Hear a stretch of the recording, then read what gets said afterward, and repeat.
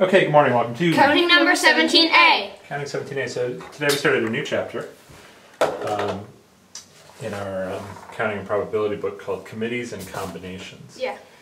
And so we learned about the difference between, or not just today, but we learned a little bit more about the difference between when order matters And order doesn't matter. when order doesn't matter.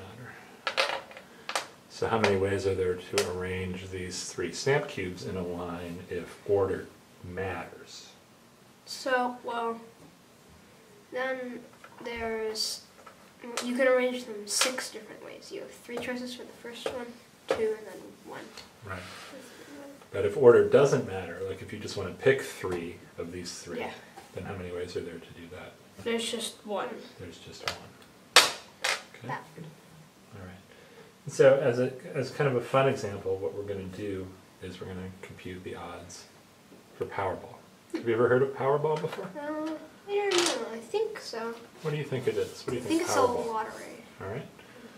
What is the lottery? What do you think a lottery is? Well, I think you buy a ticket, and then if your ticket is, it's like in Powerball, you have a ticket with numbers on it, and if the numbers on the balls match the numbers on your ticket, then you win. Yeah. And so that's exactly right. So the way Powerball works is there's 5 balls picked out of 59. So there's 59 balls numbered 1, 2, 3 up to 59 in a little, I don't know, some sort of container. And they pick out 5 randomly. And then separately they pick 1 ball out of a different container that has 35 balls, and that's the Powerball. And so you have to match the first 5 plus That one. plus number 6. What if you just match the Powerball?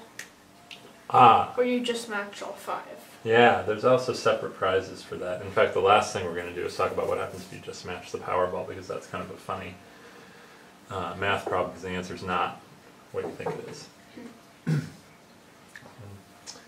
Let's first figure out what the odds are of matching everything. Okay. Yep. So there's only going to be one way to do it, right? Yeah. So there's going to be 1 out of something. So how are we going to figure out how many combinations there are of 5 balls out of 59 and then the... Where order matters here. Ah, good question, actually. Order does not matter. Order does not matter. So they take the balls out and then they put them in increasing order. So it doesn't matter the order. So, well, you've got 59 times 58 times 57 times 56 times 55. Yeah. And then you have 35 choices for the Powerball. And 35 choices for the Powerball. I better be careful about putting a plus there. And then you have to divide this by 5 times 4 times 3 times 2 times 1. Because that's the overlap. Okay. And then for this separate ball, do I multiply or do I add? Well, you multiply. Okay, why? Because for every 1 arrangement of the Powerball, you have all of these arrangements for the regular balls. Yeah. So we have to figure out what this number is and see if it matches what the Powerball website says it is. Okay, so let's do that calculation in the next video. Okay.